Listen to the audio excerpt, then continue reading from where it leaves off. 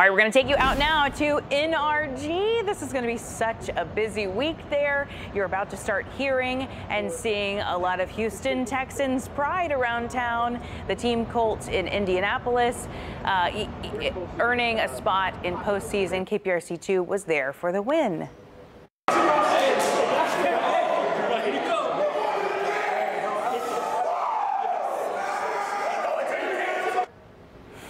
Now, fresh off the field, just after the win, our photojournalist Alex Moreno captured the emotion, but it didn't stop there.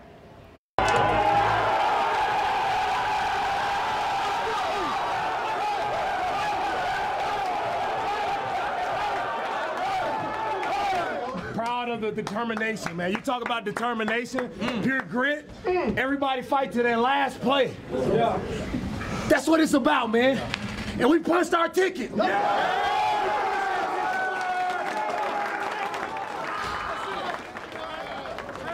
All right, what a scene last night inside of that Texans locker room. And joining me to discuss some more right now, Sports Director Randy McElvoy. Good morning, Randy.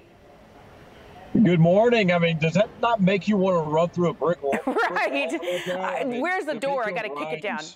Yeah, that was cool. Guys ready to play every single week. Super cool. So, and you were at Lucas Oil Stadium for the win. So tell us, what was it like? What was the reaction from fans like? Well, I mean, first off, the Texans fan base travels very well, Haley, over the years. That's been a really cool thing to see. Even in the down years, they travel more so now when they're winning now, double-digit wins with 10. But, I mean, you've seen some of the video right there. Just the way this group, the tight-knit group that this is in the locker room is contagious throughout the fan base. D'Amico, when he was hired, a former player himself, fans loved him as a player.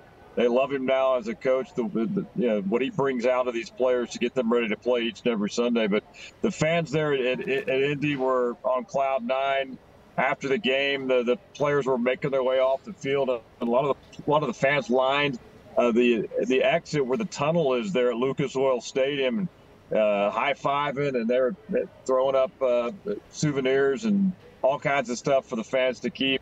It was a lot of fun to see, and then it all worked out. They got the playoff spot Saturday night, and then they got the gift from the Tennessee Titans, of all people, all teams, yesterday when they beat Jacksonville to win the division. So not only are you in the postseason, Haley, but you've got a home game now this weekend to start off your playoff run. Super cool. I mean, yeah, and D'Amico Ryan is so young, and as you're mentioning, a former player. I mean, is it him that's making such a big difference? Like, he just gets so much respect from the players?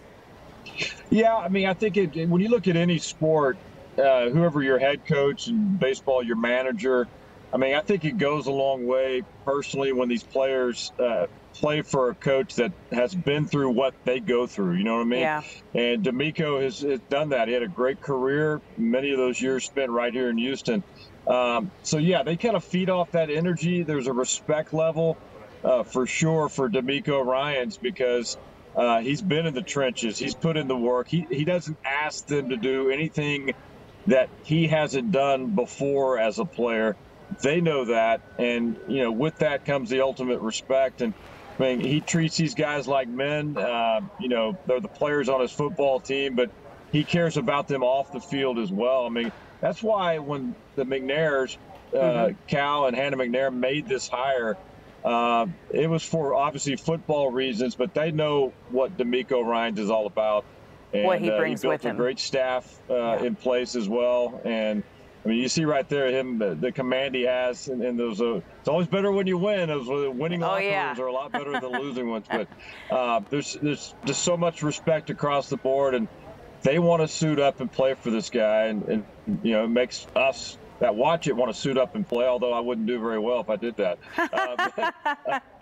He's a contagious personality, and getting the results. I mean, the way this thing has unfolded, just amazing. Nobody predicted a playoff spot, and nobody certainly predicted double-digit wins. Yeah, I would emphasize nobody was predicting that, so that's what makes this really exciting. Can you remind us, like, when was the last time that we saw the Texans in a postseason game? Like, what happened? What all went right this season to get us here?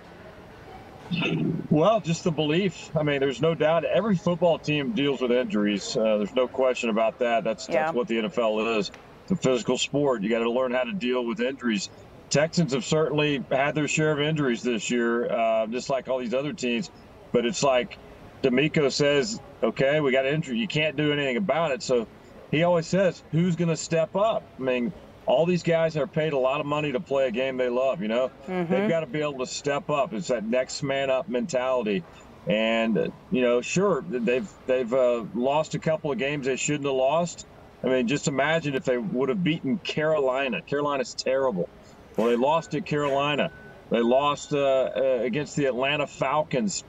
Decent team, not great team. So that's 2 more wins they would have had.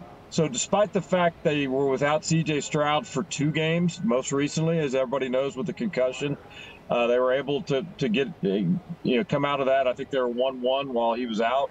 And they've lost some other key players during the season, but I think that's what has gotten them here. They've overcome. They have depth on this roster, which is something they haven't had over the last several years during these brutal seasons we've been dealing with. But they've got depth now at positions. And he just challenges the guys, and he says, okay, it's your turn. You got to deliver. We got to get results from you. And that's what a winning football team is all about. And we know that he's going to be talking to the media today at noon. Any idea what we can expect to hear from him? It'll be your typical coach speak. Happy to be here. We're excited. You can almost predict what's going to come out of D'Amico's mouth, or any coach in that matter. This is where the preparations begin. They just found out that yesterday that when they clinched the division, that locked up who they would play. So they may have gotten a little bit of a head start. My guess is they didn't work yesterday, but they're at it today, I guarantee you. Because now it's a short week because they play Saturday at 3:30. So you got to get after it. And now we won't hear from players today, only D'Amico. We'll hear from players starting tomorrow for a couple of days. And then into the week, they'll shut that down as well. And it'll be go time Saturday. We're fired up. 3:30 Saturday. The game is on NBC, and we were waiting because we knew NBC had a couple of time slots for games this weekend.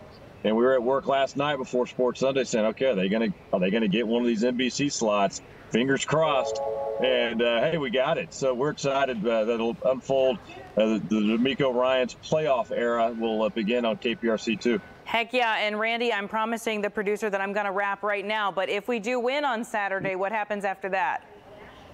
Well, they don't know yet. That's the way the playoffs work. It's about seeding. So they'll look at the bracket, and if they win, and it depends who wins the other games in their brackets and how the seeding works. The lower seeds will be a host team. So the Texans will maybe need a little upset to avoid having to go to a Kansas City or maybe a Buffalo or Baltimore. Baltimore's the #1 seed. So it's wait and see. First things first, you got to win, and then move on to the next one. You just take them one at a time. It's a cliche, but that's definitely how it works in the playoffs. You got to win first. All right, Randy McIlvoy, thank you for getting up early and giving us the rundown on that. We appreciate it. And, of course, you got it. You can stream D'Amico Ryan's press conference at noon on click2houston.com. And just before that press conference, you can stream Inside the Texans, airing right here at 11 a.m. Our sports team is joined by Click to Houston's NFL contributor, Aaron Wilson.